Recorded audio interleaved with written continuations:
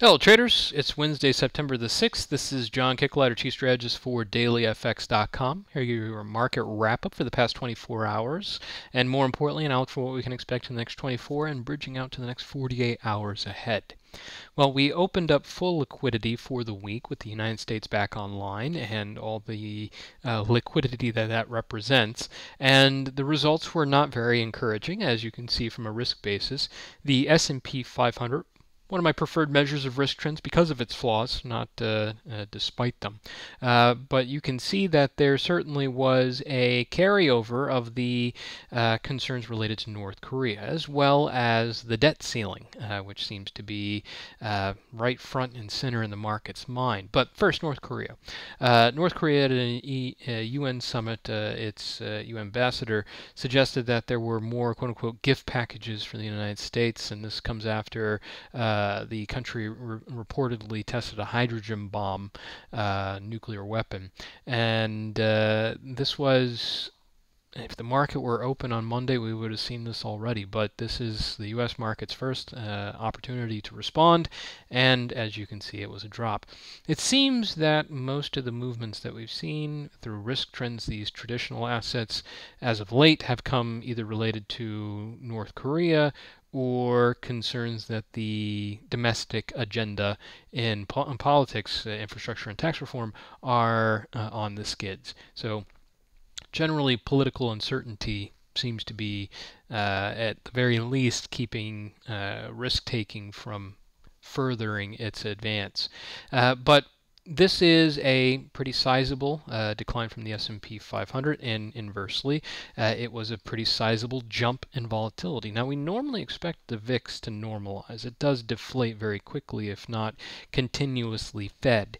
But that might not be necessarily the case for the S&P 500. Buying the dip is not an absolute. Normalizing higher degrees of volatility from the average is. So keeping an eye on that. But what was noteworthy is we didn't get a continuation or escalation necessarily of risk-oriented assets. Now consider, the markets were open on Monday for much of the rest of the world, and we did see the risk response. But just because the U.S. markets were now open and we in turn saw further risk aversion from U.S. shares did not mean that it would carry through for a second day. For the DAX, we would have some follow through from the FTSE 100. We would not necessarily see the greatest intensity from the Nikkei 225, although some follow through here as well. We have the yen crosses, all right, moving up on support. Perhaps more the US dollar, because if you look at the euro yen, the pound yen, the Aussie yen, they were uneven at best. All right, so the yen crosses were not sustaining or escalating the risk aversion. Further, we have the likes of the emerging markets and the junk bond indices, and they would not see the high profile risk aversion, even though these were actually closed for Monday as well.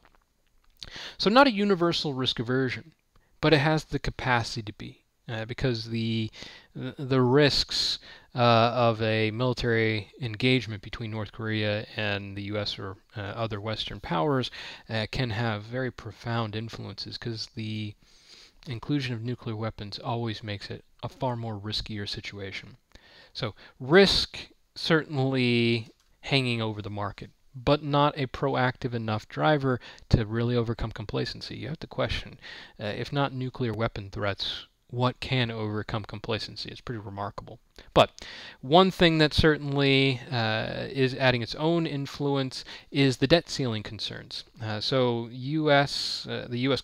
Congress is back from its recess, and they have just a couple of weeks to answer some very pressing issues. One of those is the debt ceiling. And as I've said before, the debt ceiling is something that has to be resolved.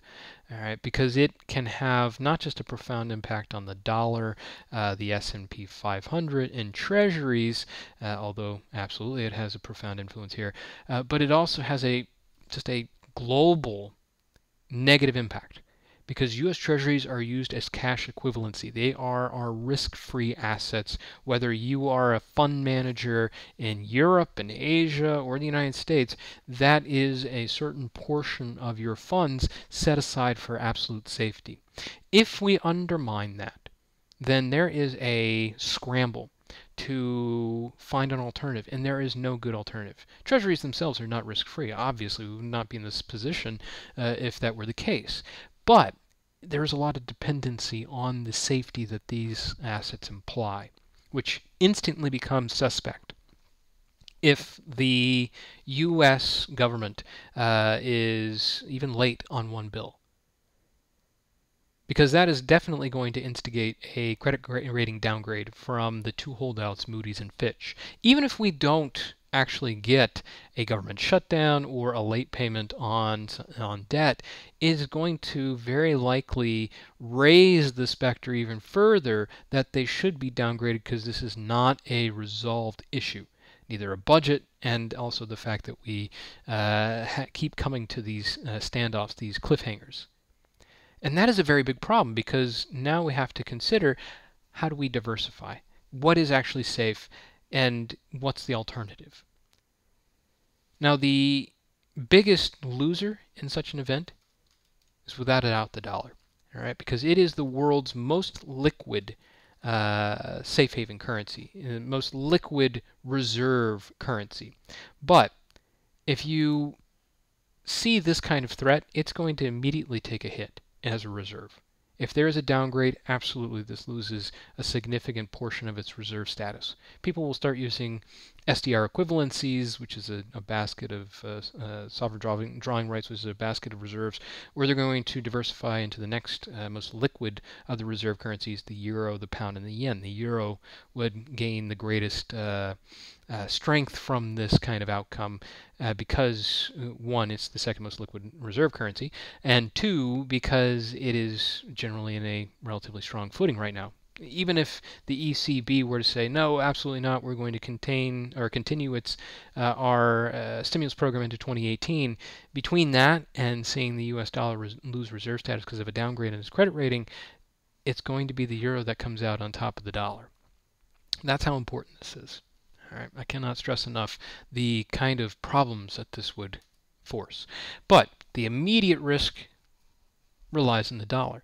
I think at the same time, given the concern that is baked into this event, if it is raised, if the debt ceiling is raised, and this is not a immediate risk, an imminent risk, if we see that the credit rating agencies say, well, that's positive because it's out of the way, we'll look into the future to see any judgments on future forecast. So in essence, not making any calls and saying, well, we're not happy that this keeps coming up. If this de-escalates, the dollar can very well rally. And not because of the Fed, but because of an imminent risk that has been, no doubt, seeing a discount in the greenback, would be lifted, and subsequently there's a bounce from the dollar. And that could ultimately be what turns the Euro-USD, rather than a Fed versus ECB thing in September. But this is definitely a fundamental theme that has risk implications as well as dollar implications and U.S. assets implications. We saw the impact this had actually in bond auctions this past session. In fact, we had a $20 billion sale of one-month bills, and their yield was the highest since 2008 amid the great financial crisis, because there's obviously a great concern here related to debt ceiling. Though a percentage of that goes to the fact that interest rates are higher, it's still a reflection of some risk premium certainly factored into this market. All right. You can see this impacting the dollar, keeping it low, the S&P 500 contributing to risk aversion, and certainly through Treasury ETFs, these yields are rising. Here's TBT, the inverse, the actual performance of yield, but it's definitely factoring in. Now, going forward, we will see if there's a competition for the dollar between the debt ceiling, which is going to be very important, risk trends, which obviously is a spillover of the North Korea concerns, but also monetary policy, which seems kind of mundane. There isn't a clear monetary policy driver for the Fed and the dollar this week, but we do have the BOC in the upcoming session, the ECB, the subsequent session, so it is a good contrast. And remember, it's always about the environment or relative monetary policy, not absolute monetary policy. What's the Fed doing tomorrow? It's more so what's the Fed doing relative to what the ECB is doing. All right, so that can definitely be an additional fundamental factor. And on the monetary policy front, we had a couple of Fed speakers that just happened to be the two biggest doves on the policy group, Bernard and Kashkari. Bernard was essentially cautious on future hikes, warned of the weak inflation, and said core GDP was firming, which is, for a hawk, pretty neutral. But it was Kashkari who suggested that rate hikes that we've already put into place are already potentially harming the economy, which I take issue with because it insinuates that even if we didn't see the tightening, that we would stay near essentially crisis level monetary policy, essentially zero interest rates with still an extremely large balance sheet, so tons of stimulus in the system. And if that is the case, that the economy and the financial system are still unsound despite that, despite crisis era support, then we're in a much worse position than just holding policy very loose. We should be doing something far more proactive to encourage growth, to encourage financial stability, and they would be very derelict in duty if they weren't doing more. So is the situation really that bad? If so, investors should be really concerned. I think that that's a bit of exaggeration, which is why it's a minority voice, but it really, the strategy from the monetary policy perspective has to be called into question if that is the case. I think generally monetary policy is too dovish globally and has in turn started to have negative impact on the capital markets. Assumptions of low volatility have really increased risk-taking, which is itself a potential destabilizing factor. But that is kind of the perhaps not as intense as Kashkari, but that is a general state of being and anticipation for the markets that I think really puts us at risk. Now, in contrast to the Fed, we had the RBA rate decision this past session, and they were absolutely neutral. There was no anticipation of this being a profound market-moving event, and it certainly met expectations in that manner. The Australian dollar was not a very profound market mover. The Aussie USD is still very close on a close-over-close basis to the high that it set back here, or the high that it had at the July swing high, which is comparable to 2-year plus previous swing. We are not making progress on this trend, so we need something to really undermine the dollar or to really lift the Australian dollar. This didn't lift the Australian dollar, though. You can see that lack of lift also with the Aussie yen, the pound Aussie, but arguably the most remarkable of the Aussie-based crosses, and my favorite, is the Aussie Kiwi, because they're Aussie and Kiwi and RBA and RBNZ are in the same spot, and yet the Australian dollar has been really outperforming, especially over the past month. So that being said, if they're in the same spot, this looks like excess premium, which is starting to pull back, and you can see there's a lot of technical precedence in this. So very impressive, very remarkable productivity. Now there is some event risk ahead, Australian GDP, keep that in mind, but very remarkable move. Now, in the upcoming session, we have another rate decision, the Bank of Canada rate decision. This holds considerable impact potential because expectations are for 40% probability of a rate hike, which is a very high anticipation.